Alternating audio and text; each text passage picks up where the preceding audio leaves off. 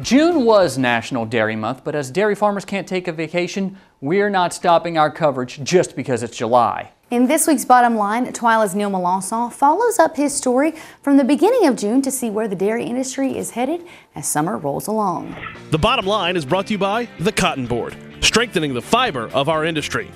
Back in June, when I talked to you about dairy prices booming in 2014 and then crashing through the first 6 months of the year, the good news now is prices have rebounded somewhat. John Bebermeyer, Director of Operations for the Dairy Farmers of America Southeast region, says that while prices will continue to rebound, they won't reach last year's levels. Our forecasts are for improvement. I'm thinking in the range of about $3, probably two of that coming from the market, and probably $1 of that just because of less balancing as we move into the summer season.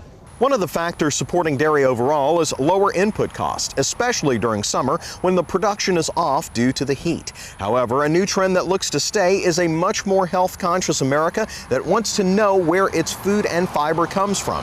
Bebermeyer says that means folks are switching off margarine and back to butter. Butter is back in vogue. It made the front cover of Time, and butter consumption is coming back. Margarine sales are way off.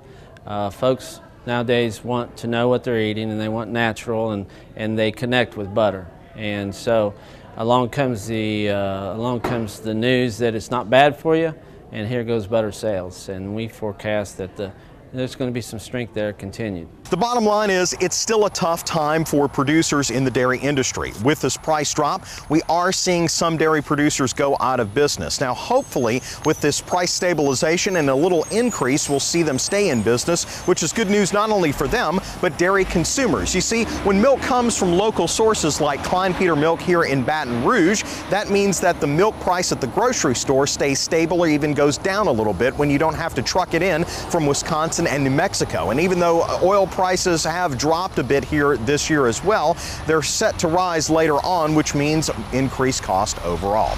Now guys, one bit of good news I know you want to hear is, speaking of dairy, Bluebell ice cream is set to return to stores in Louisiana. They are reopening a plant in Alabama. Neil, I know a lot of people are going to be happy to see Bluebell back in their freezers. Thanks a lot, Neil Melancon. Yeah.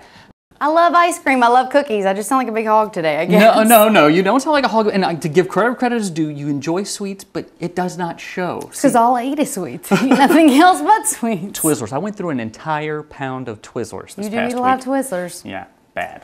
Well, that does it for this edition of This Sweet TWILA. Be sure to join us next week when AJ Sabine will show us how you can learn new ways to improve your garden. Until then, you can watch any of our stories from this show or our past shows on twilatv.org and keep up with what we're doing. Follow us on Twitter, like us on Facebook, find us on Instagram. We are all over the place. Well, for Avery Davidson and all of us here at TWILA, I'm Kristen Oaks White. Thank you for joining us. We hope to see you again right here next week.